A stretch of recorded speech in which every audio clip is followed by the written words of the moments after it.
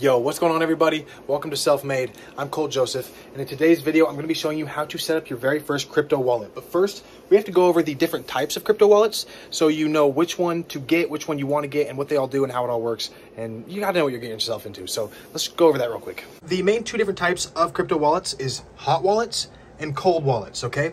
A hot wallet essentially means a wallet that is online, and a cold wallet means a wallet that is offline, like a USB hard drive or like a paper wallet or something. So as you can see, you have paper wallets, which is literally you're writing down your keys to all of your cryptos and everything on a piece of paper, and that's how you're doing it. And you also have hardware wallets, which is what I have.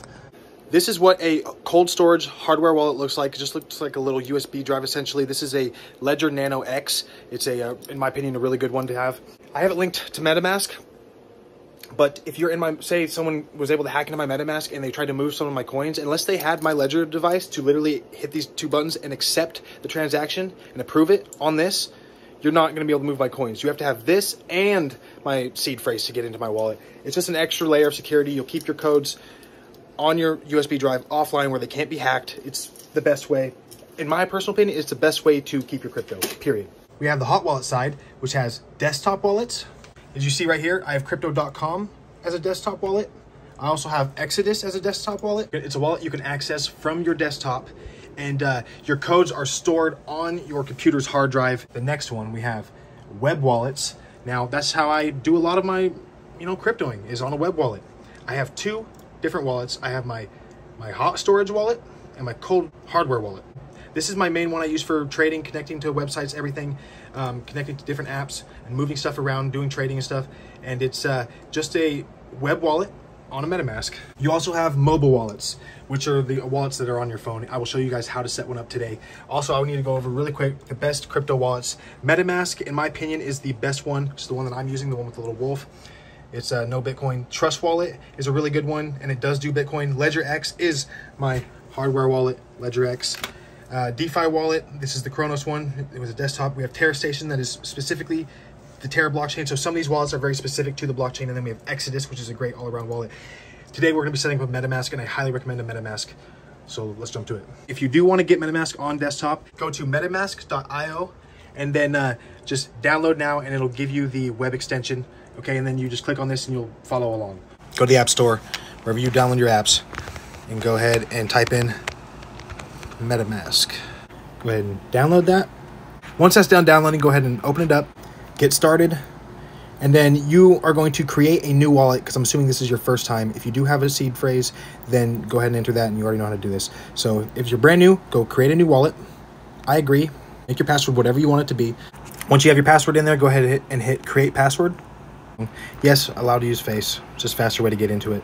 Face recognition. So now you're going to get your seed phrase, which is hands down the most important thing when it comes to a crypto wallet. That is your key to your wallet. If you do not have this code, or you lose this code, you will not be able to get into your wallet. There's no one that's going to be able to help you. You don't have bankers. You don't have people holding your hand in decentralized finance. You have to be in control of all your own information and not lose it. And if you accidentally let this seed phrase get out and somebody else has it, then that person can log into your crypto wallet and take all of your coins, and there's nothing you can do about it. So you have to keep it secret and safe. Don't share it with anybody. Go ahead and hit start. Manual, you're gonna do it manually, yeah. Okay, we're gonna hit view, because I'm not actually making this wallet right now. This is a seed phrase. It is 12 words. On the Ledger, like the hardware wallet, it's actually 24, but MetaMask is just 12. So what you wanna do is you wanna write these down on a piece of paper and store them somewhere safe, like in a safe or a lockbox or something, where you know no one else is going to be getting to it, because that they will have full access to your money if they get this phrase. And there is no way of changing it either. So honestly, it might not even be a bad idea to write this down, like half on one piece of paper, half on another, and store them in separate places, so if somebody finds it, they have one half but not the other half. Go ahead and hit continue, and this is where you'll just plug it in to however you wrote it down. Just do them all out in order, then hit complete.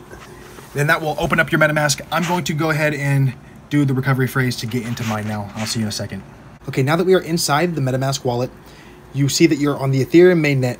And if you want to switch to another network, you're going to have to manually add the network.